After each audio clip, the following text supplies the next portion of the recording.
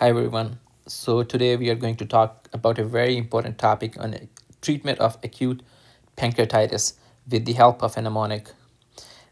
Let's get to it. The mnemonic is fluids and nutritional management can be vital.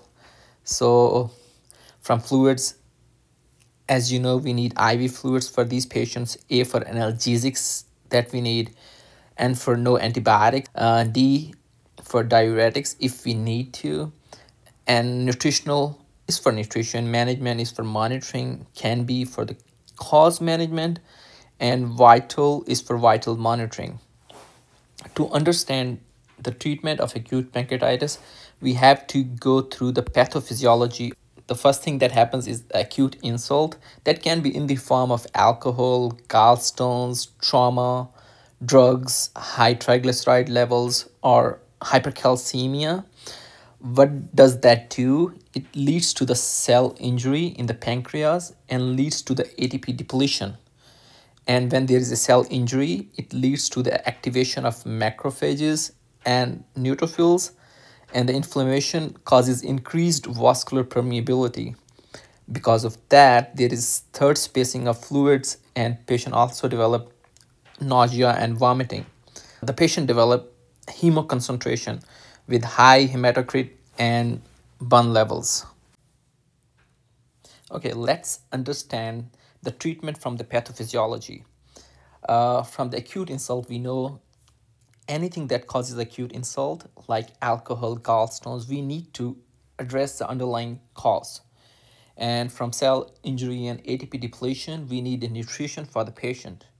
And after that, the inflammation comes in and it causes pain, abdominal pain. We need the analgesics.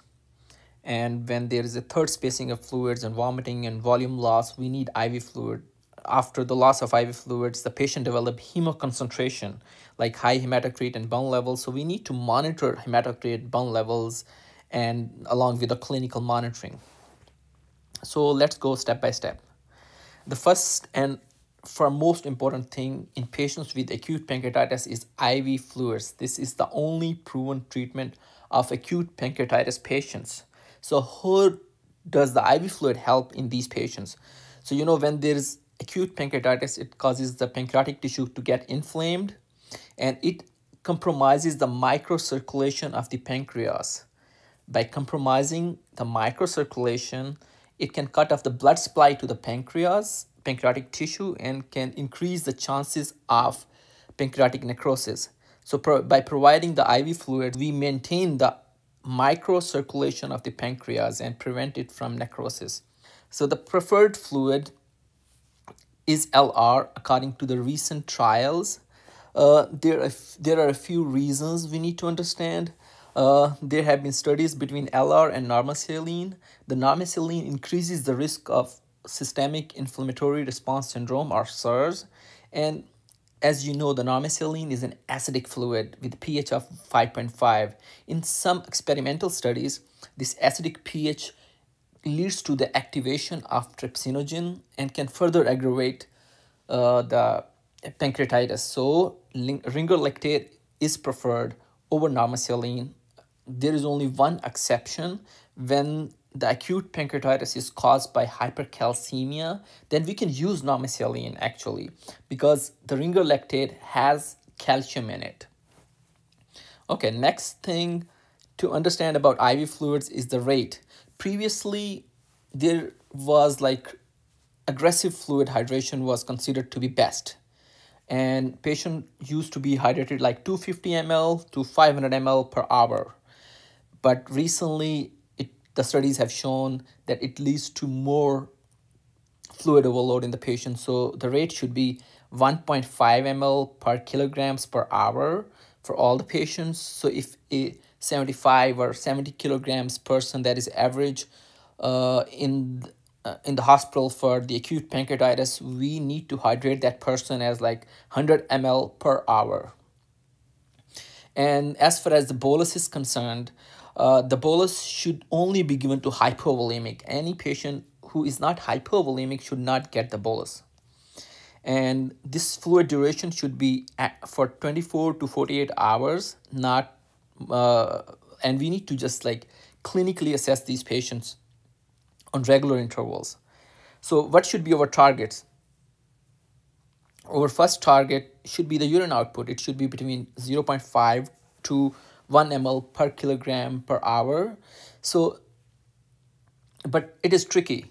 We need to understand if some patients don't have that much of urine output, it can be either that patient is not getting enough fluids, we need to increase the rate of fluid, or that patient can develop acute tubular necrosis as a result of hypovolemia. So if we give that patient higher volume and the urine output still doesn't increase, it means it's very likely that that patient has developed acute tubular necrosis. We don't need more fluid in that patient. The second target that we need to achieve, second and third targets, they look for the hemoconcentration. The target hematocrit levels should be between 35 to 45%. And we always target reduction in BUN levels, blood urea nitrogen. If the BUN stays same or it increases, it means we need to increase the rate of fluid resuscitation in these patients. Okay, A for analgesia. So if the patient has mild acute pancreatitis with mild abdominal pain, they can have NSAIDs, but most of the patients don't fall into that category. Many patients have moderate to severe pain, or they have moderate to severe acute pancreatitis. So those patients needs IV opioids like IV fentanyl, IV Dilaudid. If some patient has like kidney issues to get like along with acute pancreatitis, then IV fentanyl is preferred in those patients. So N is for no antibiotics. The pancreatic patients, they can have high WBCs because of the hemoconcentration. So it doesn't necessarily mean that it is an infection. There are a few exceptions. If the patient develops extrapancreatic infection like UTI, pneumonia, or some other kind of infection, then we need antibiotics according to those infections. But if the cultures are negative and if we cannot find any source of infection, then we can stop the antibiotics. We should stop the antibiotics. The second exception is if we suspect infected pancreatic necrosis. That doesn't happen within a few days, but it might take weeks. D is for diuretics only if we need to. Some patients we overhydrate, like especially the renal failure patients or the cardiac failure patients. If we feel clinically that that patient has a volume overload, then we can use diuretics only in that case. Nutritional is for nutrition is simple. So we need to answer a few basic questions when we need to feed these patients. So there is a timeline. If patient has mild acute pancreatitis, patient does not have any nausea, vomiting, and no ileus, then we can feed that patient on day 1. And however, if the patient has moderate to severe pancreatitis, patient still has nausea, vomiting, and cannot tolerate the oral feeds, then we can wait up till day 5 when we can start the enteral feed. Enteral is not enteral mean like whether NG or NJ tube.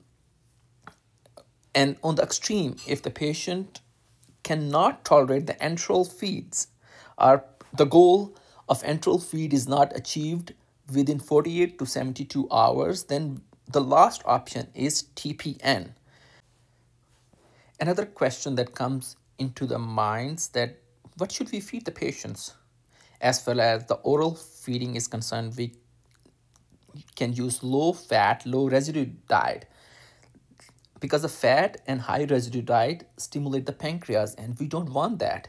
Previously, the concept was to start from the fluids, but that is not true anymore. We can start from the soft diet. And if we are going for the enteral route on the day 5, then we need to use elemental or semi-elemental formulas. What are those formulas, elemental or semi-elemental? They are the amino acids. In lipids, they are in fatty acids. So our pancreas doesn't need to break the lipids and proteins and carbs. So they're broken down form of the diet in simple terms. And the last option is always total parenteral nutrition. From management, we need to understand it's from monitoring. What do we need to monitor? We already discussed the monitoring of hematocrit and BUN. The other thing that we need to monitor is serum electrolytes, especially the critical time is first 48 to 72 hours. What are the electrolytes that we need to monitor? Is ionized calcium, because when there is acute pancreatitis, calcium can deposit in pancreatic tissue, so we need to monitor it. And we need to monitor magnesium levels, because low magnesium level can also lead to low calcium levels. And phosphate levels. Why phosphate levels? That phosphate level is more important in alcoholic patients because they have depletion of ATP and phosphate levels.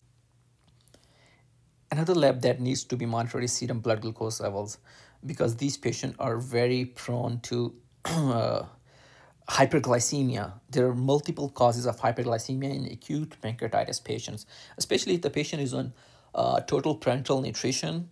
And the other causes are low release of insulin and decreased utilization and increased gluconeogenesis. Everything can contribute to hyperglycemia, and we need to monitor that. If patient is hyperglycemic with acute pancreatitis, it can prolong the hospital stay. From CAN, a very important thing is to manage the cause. What is causing the acute pancreatitis? Like the most common cause in the USA is alcoholism. So we need to monitor that patient, and if we need SIVA protocol, we can employ the SIVA protocol in those patients. Another important cause is hypercalcemia. As we already discussed, the fluid here will be different. We need to monitor, we need to administer normal saline instead of ringo lactate, and we need to focus on the normalizing the level of calcium level and find what caused the high blood calcium levels. As far as hypertriglyceridemia is concerned, its management is totally different. It sometimes requires insulin infusion. Another important cause is gallstone acute pancreatitis.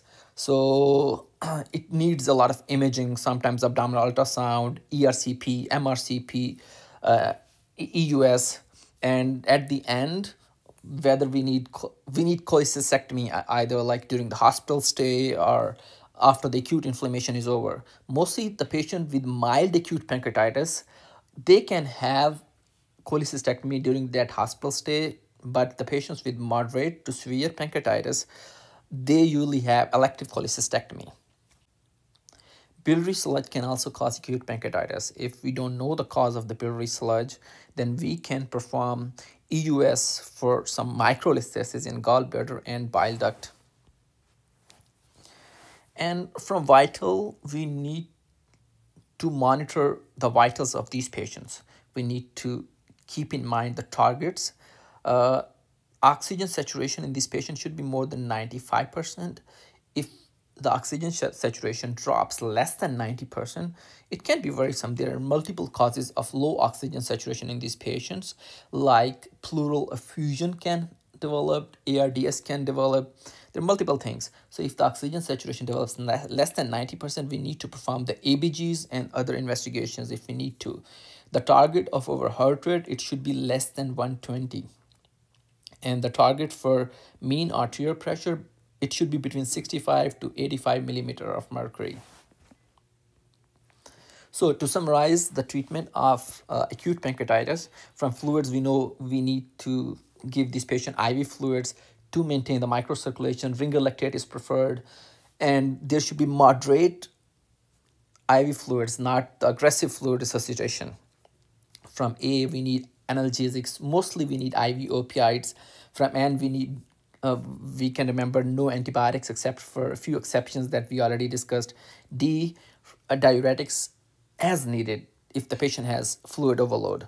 From nutritional, we need to give this patient nutrition, either oral or enteral or parenteral. From management, these patients need to be monitored for serum electrolytes and serum blood glucose levels.